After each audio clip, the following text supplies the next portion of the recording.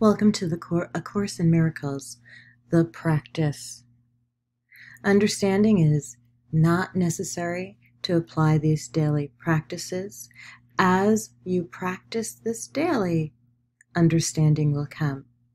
Some of the exercises, all of which are simple, over the next 365 days, your mind will want to resist. Practice them anyway. And welcome to A Course in Miracles, the practice.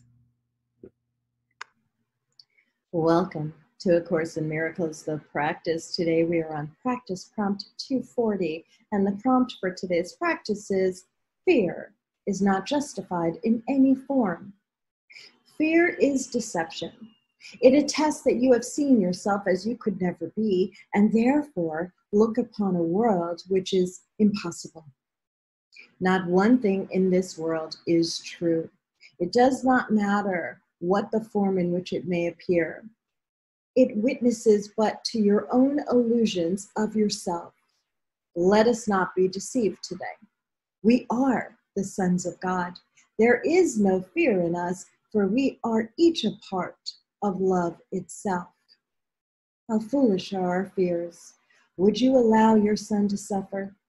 Give us faith today to recognize your Son and set him free. Let us forgive him in your name, that we may understand his holiness and feel the love for him, which is your own as well.